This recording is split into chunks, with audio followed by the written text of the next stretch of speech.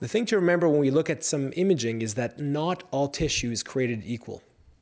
If you cut your skin heals quite rapidly. Within a few weeks, your skin can mend itself and make new skin cells.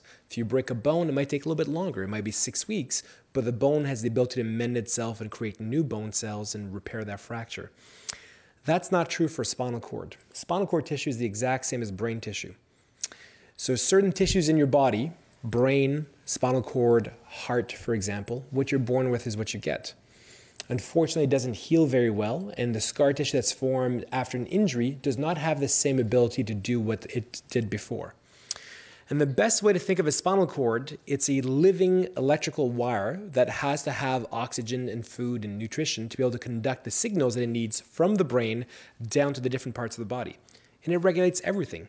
Your ability to have sensation, your ability to move your muscles, your reflexes, some of the functions of your heart, for example, are all controlled through these nerves that get the signal back from the brain.